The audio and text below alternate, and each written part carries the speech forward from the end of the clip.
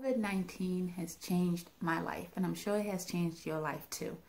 It's heartbreaking to hear of the many people who have lost their lives, their jobs, and even their sense of security. But God is ultimately in control, and His plans for us are good, even in the midst of a pandemic. So we stand Pomosa together with you in community as we pray and we wait for this to pass. But you and me are not the only people suffering. The entire world has been impacted by COVID-19. And in vulnerable countries like Malawi, where Pomosa serves, COVID can have a catastrophic effect. And in the rural areas, the situation is even worse. There, people have no access to running water, no electricity, and no hospitals within traveling distance.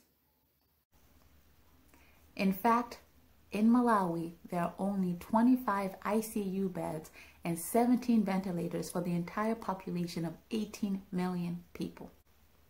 Now, COVID has hit Malawi already, but it has not reached the rural areas. That is why Pomosa is working fast to prevent the spread of COVID in the rural areas. We have already deployed our staff to go and start educating families about how to avoid getting COVID.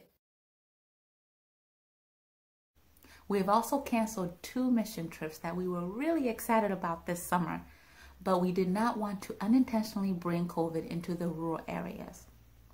Now, imagine, how would you get important information about COVID if you had no television, no radio, no newspaper, no cell phone, and no computer? That is the situation we're dealing with in rural Malawi.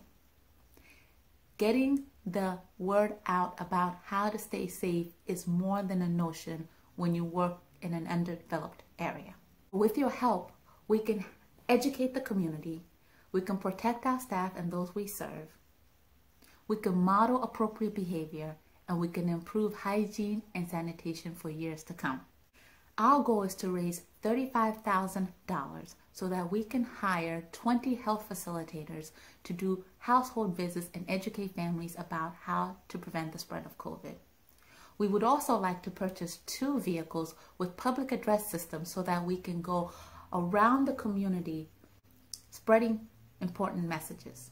Right now, Pomosa serves 32,000 people, but if we're able to purchase 2 vehicles with PA systems, we can actually go to our larger area of 162,000 people. That's a significant impact. And Pomosa is already well situated to have such an impact in the community. We have established programs, we already have staff on the ground, and we've already earned the trust and respect from those we serve. Time is of the essence.